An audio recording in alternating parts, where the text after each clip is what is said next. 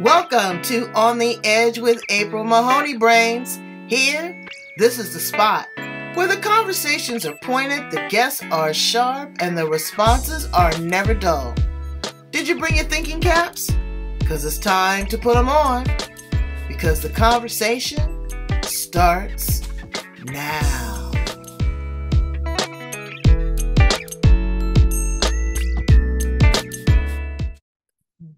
Welcome to On the Edge with April Mahoney Brains. We are in Spain today. Oh my God. If you have never been there, Brains, you are missing one of the world's great treasures. And it is holding Tina Sibley. Tina Sibley is such an adventurous woman. Do you know that she has climbed Kilimanjaro more than once? Who does that? She does amazing work through webinars. She works in Africa, supporting individuals there and the culture. I'm so glad to have her here. I want to hear about her story, her journey, and her truth. Trials and tribulations here on the Edge. Let's welcome her. How are you, Tina? I'm very, very well. Thank you, April. It's so good to be here and connect with you. And it's really funny. I love this whole global thing because it's morning for you, but it's evening for me.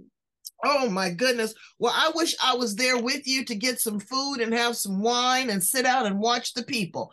That was one thing. When we got to Spain, we got there early in the morning. It was a Sunday. We figured it was the Sabbath. You know, people were going to church and, they weren't doing it. But I tell you, by 1 o'clock, you would think that it was a carnival or a festival. There were people everywhere. How did you end up living in Spain? Well, it was some friends of mine, a good friend of mine that I used to hang out with regularly when I lived in England. So I'm from England and I lived in the southwest in Plymouth. And a good friend of mine, his job brought him over to Gibraltar because Gibraltar is part of the UK. It's a UK overseas territory. And he initially came over here for a 6-month contract and never returned. So I came out to visit and fell in love with the whole sunshine lifestyle. And originally I wanted to move to Gibraltar. But then once I started coming across the border into Spain and seeing the space and the beaches and the hiking and everything else and the people and the food, I kind of changed my mind and said, like, yeah, that's where I want to live. So I made it happen. So you're very adventurous. Tell us a little bit about your story, your journey, and your truth. Well, my journey is that I began life in the corporate world. I was a financial advisor, absolutely hated it. I left and then I went into training and development. So then I was a corporate trainer for a while, doing leadership, communication skills, presentation skills, all of that kind of thing. And then I decided I didn't like the corporate world anymore. So I became freelance and I started my own business back in 2000, January 2000. And then I kind of got more and more into the coaching side of things. So I developed a passion for really helping people. So I became really fully trained in coaching, neuro-linguistic programming. And I just found that I just loved helping people and working with people. And then, after my marriage failed, I ended up, my husband left me for somebody else. And then he left me in a lot of debt. That's a whole other story. He's not a nice boy, now is he? No, not at all. But you know what? Bankruptcy. But fortunately, because of my background in coaching and all the rest of it, I had some good tools to help pick myself up. I had a good support network. And so I just started rebuilding my life. And part of rebuilding my life meant that I wanted to come and follow my dream to live in the sunshine and go traveling more. So about 5 years ago, I started traveling. I did a 4.5-month tour of Canada. And then I spent 2 months in Texas, y'all. Y'all. And I spent about 6 months back in the UK touring around, seeing various family. And then I came back to Spain 4.5 years ago. And that was when I decided that, you know what, I wanted to start hiking and going up in the mountains. And I put a lot of weight on. So I went on a journey to lose weight and get fit. I'd always been told, oh, you're no good at that. I've always been an adventurer at heart. And basically, when I was a kid, I had it smacked out of me. What it's like conforming, get your head Right. out of the clouds and your feet firmly on the ground, all that kind of thing. And I discovered that there was this unfulfilled adventurer in me. And that was when I decided I'm going to hike the Inca Trail in Peru to Machu Picchu. So I started overcoming a huge fear of heights. I got off the couch and stopped becoming Dial back a minute. How do you prepare for a adventure like that? step by step, literally step by step. And this is one of the things which I am a believer in, because there's a lot of people out there and coaches who kind of say you have to go from like 0 to 10 in one fell swoop. No, you don't. I didn't, you go from 0 to 1, 1 to 2, 2 to 3. Sometimes you can take a couple of leaps, but it's a journey. My overcoming my fear of heights. I tried the 0 to 10 method, and it didn't work. In fact, it sent me backwards. So when I did it gently, there's like your comfort zone, there's your growth zone, but there's also a panic zone, which is not healthy, and nobody wants to be there, and that's actually unhelpful. So it's about, and for some people, they respond to the kind of hypnotherapies that can take you from 0 to 10. But in my experience, that's actually quite rare. And it turns a lot of people off. They don't even want to do it, but they'll go from 0 to 1. And then they'll feel, I've made progress. And that gives them confidence and courage to take the next step and the next step. And I just literally started walking up the hill. Locally where I Wow. live, I'm on a hill. I walked up the hill and then back. And then I went up the hill a bit faster and then back. And then I went a bit further. And then I went on a longer, flatter hike. And then I went on a longer hike with a couple of more hills. But And that's the I did physical, that's the physical endurance. The yeah. altitude change, it makes you lightheaded.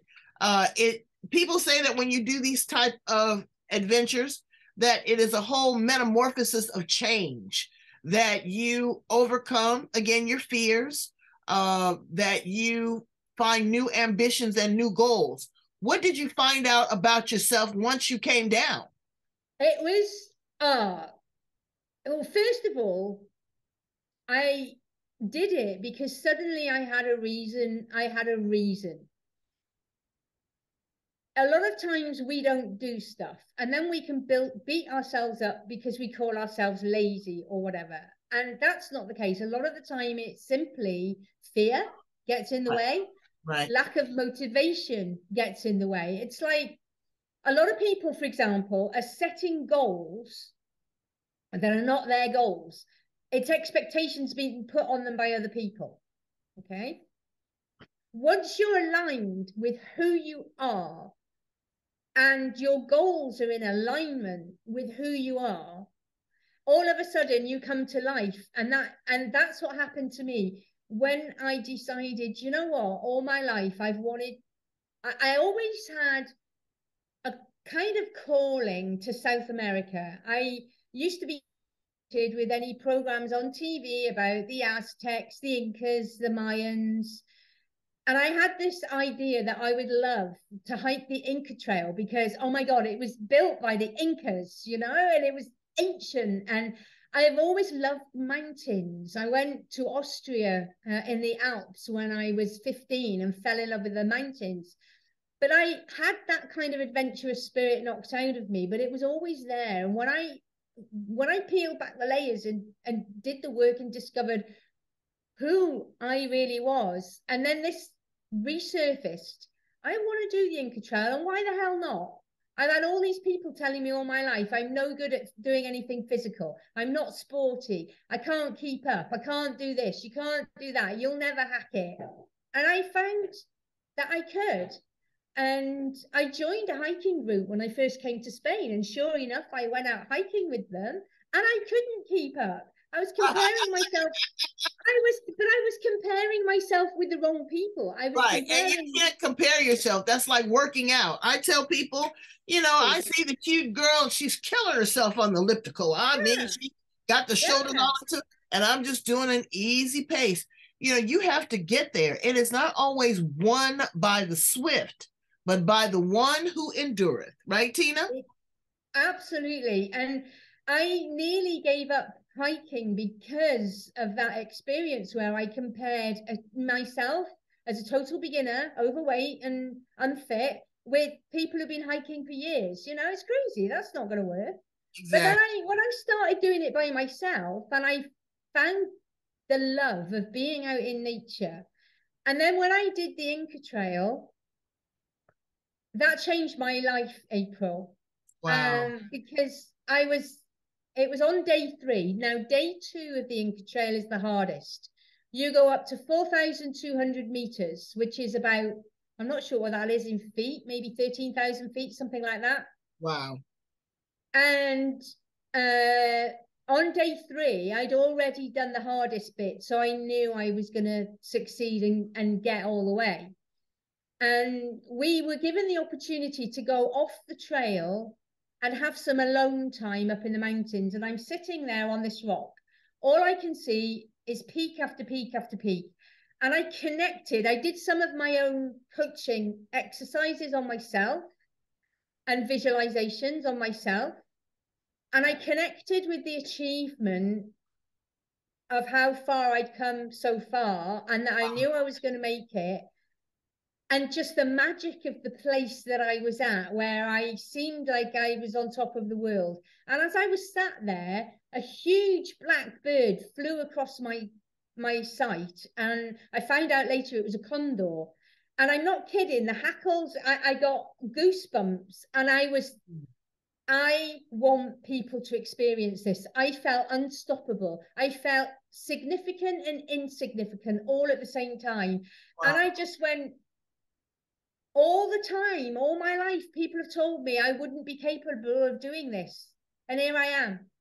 And I want to share that with other people. You can do whatever you want. I mean, within reason. I'm never going to be a prima ballerina or a jump jockey because I don't have that build. But there was nothing stopping me from having the adventures that I'd always craved. And when I came back, I decided I want to do. And the other thing I noticed was doing those exercises out in nature, and especially up in the hills, was 1,000 more times powerful than doing it in an environment which is a meeting room or over Zoom.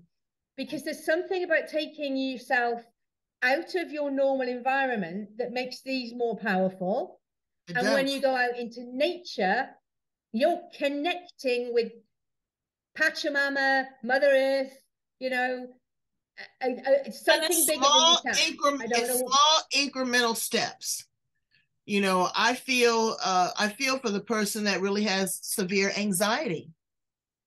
Complete polar opposite to what you're doing. They are afraid to step outside their house. But it's one step at a time. It's taking in a new breath. I know I did that yesterday. I said, you know what? I'm going to intentionally park at the far end of the parking lot so that I have to walk, so that I have to carry the bags, that I have to get the physical exercise in, and everything is a conscious choice. What you eat, who you hang around, your thoughts. Neuro-linguistic programming is very, very powerful because it changes you at a cell level, at a nuclear level. It's not just the conversation that you're having, but it's really a mind shift. But it's the conversation that you are having with yourself. What are you saying? That negative self-talk, that self-doubt, that those outside influencing, that echo chamber of negativity that you just constantly are, stuck in.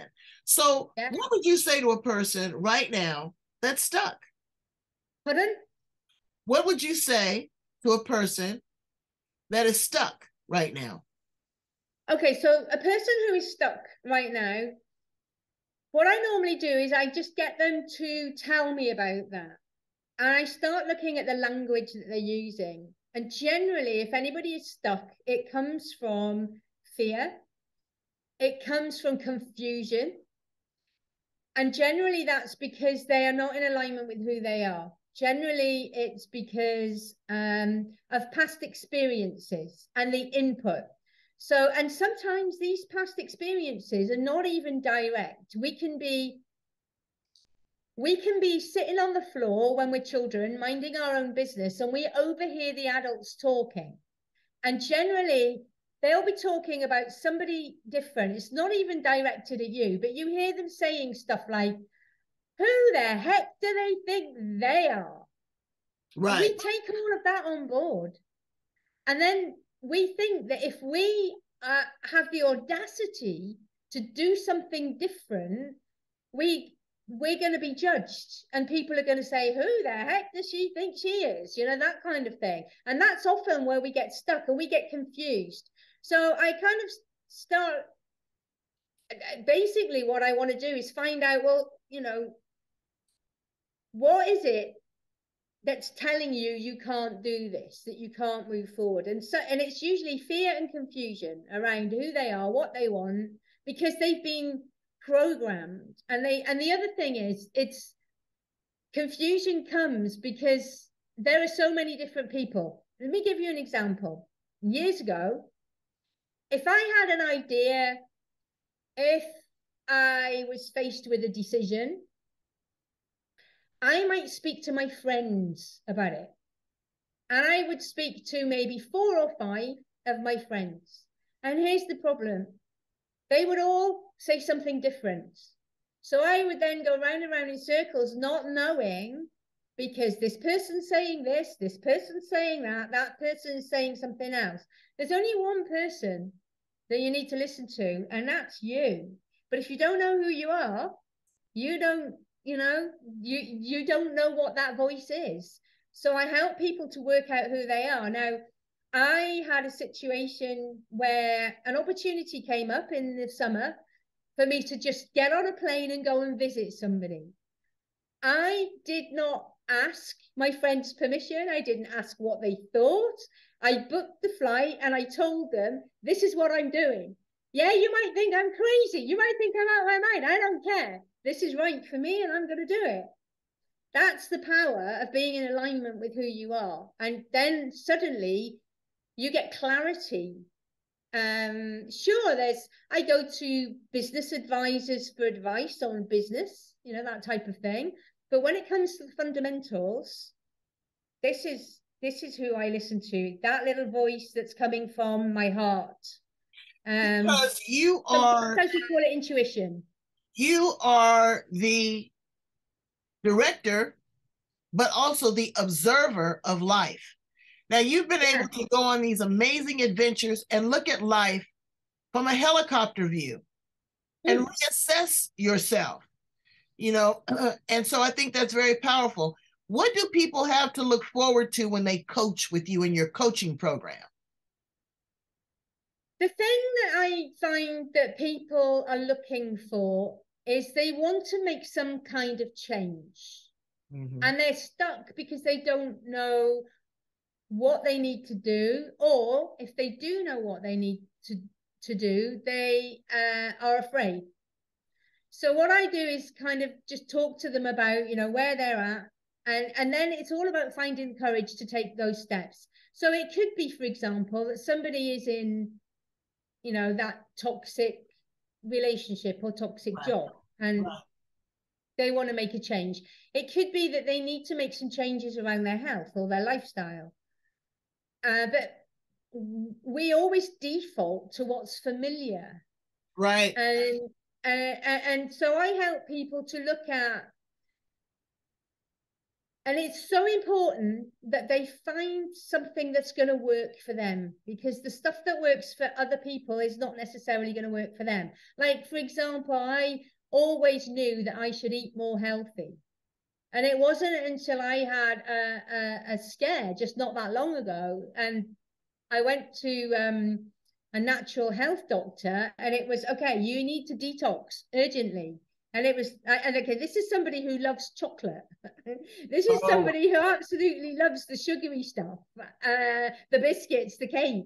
I And mean, I was told, no sugar. you live in Spain, full of delicacies. Yeah, and I'm like told no sugar, no alcohol, no bread, no gluten, no dairy, no this, no that, the other. And I'm like, well, what's left? You know? Yeah, right. But I couldn't just eat salads. That would never work for me. So I found ways of eating what I like. So for example, ice cream I love ice cream. So I found a way of making ice cream which was sugar free and dairy free, and I loved it. And I'm like, whoa, who knew? I discovered hazelnut milk for my coffee. And now that I've been told by the doctor, you know what, you don't need to be so strict, so you can go back to what you like in moderation. I'm like, well, I'm not going back to normal milk because the hazelnut milk is nicer. So it's Right. about finding something that's going to work and not just trying to force yourself into a hole or a regime that other people are doing because it works for them. You got to find what works for you. And you And I also found have a to, way of eating vegetables that I didn't like by putting them in soups and curries. mm-hmm. You So put a plate you of spinach also in have front of to, me, and I'm like, right. You also have to change your circle of influence. The people that you hang around, the people that you hang around are the people that you become. oh yeah, Like you say, the naysayers, and always looking for validation outside of yourself. You need yes. this person's opinion. You need this person to co-sign on this. If this person doesn't think a certain kind of way, then you second guess yourself. So it's a lot of soul searching that you encourage your clients to do as well. Yeah, it's huge. The people that you hang out with is massive, because here's the thing as well. Obviously, you want to have role models that you can follow, but they've got to be the right, first of all, they've got to be the right role models. So there are some amazing role models in business. You know, people like Tony Robbins, Gary Vaynerchuk, Grant Cardone. You can't knock them for what they do and they're following. They're not for me. I can't resonate with that macho hustle, grind style at all. So I found role models, perhaps that people have never heard of, but they're successful, and I can follow them. That to me is the right thing. But also your friends, who you hang out with. There's a lot of people who don't get me. And when I went up Kilimanjaro, they thought I was off my head. And then when I said I was doing it again, they were like, and I'm like, I don't need that kind of negativity. And they Right. didn't want to share in my talking about it. And it's important that you find friends who get you, because otherwise you're going to start doubting yourself and you start conforming to fit in. Don't conform to fit in with anybody. It's not about changing yourself to fit in with other people. It's about finding your tribe. And once you find your tribe who do get you, all of a sudden you're flying. You feel, a completely different person. And sometimes, like one of my clients, she was brought up, I'm not going to say which one, but she was brought up with a particular religion. She found it didn't resonate with her at all. She started to doubt herself. She was full of anxiety. When she decided that I can't do this, it's just not for me, and she started looking, she was basically disowned by her family. And that's hard and that takes courage. But now that she's found the right path for her. She's blossoming. She's found her new family. They may not be blood, but she's found her new family. She's found And her the new thing child. is, Flying. in the world of social media, people are looking for likes and collecting people like tokens. Your tribe does not have to be 5,000. It can No. be a core of 5 that resonate with your message, that meet you where you are, that you value their opinion, that you respect them, that you can have conversations whether you agree or disagree. You don't have to be disagreeable. They challenge you, Exactly. they support you, they encourage you, they fund you. All these things are what friends are supposed to be. Wouldn't you agree?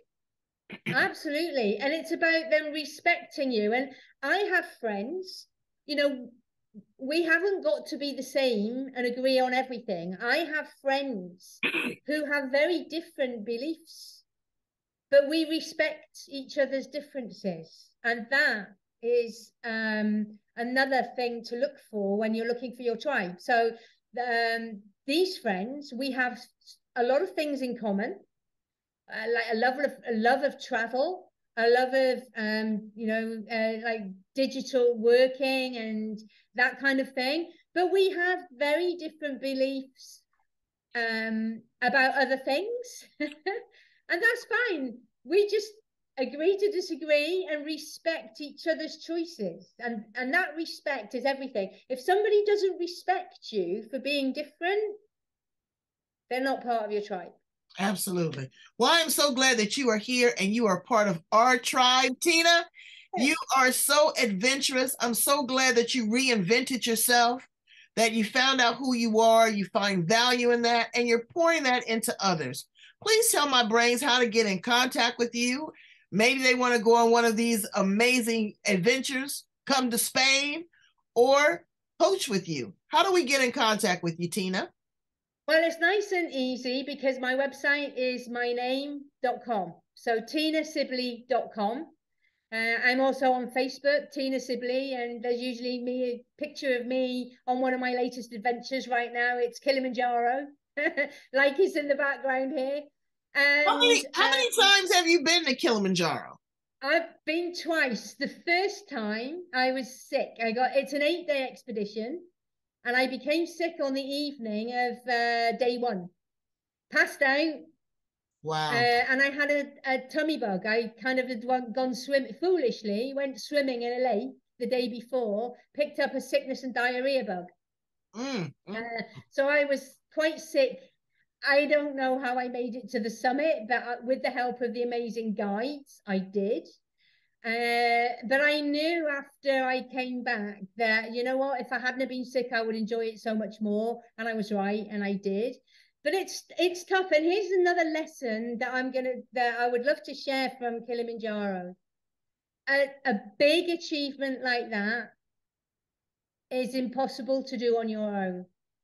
I could never have done that on my own. I did it with the help of my personal trainer who got me fit beforehand, but the guides were phenomenal. The porters who carried the stuff, you know, and the chefs and the waiters who feed you, you know, there's a huge team. Without that team, not a single one of us would have made it to the summit. And also it's about another big lesson that I learned was over the years, coaching is very much rah rah. I can look after myself, empowerment, female empowerment, especially. I don't need anyone else. I'm self sufficient. But I learned about accepting help.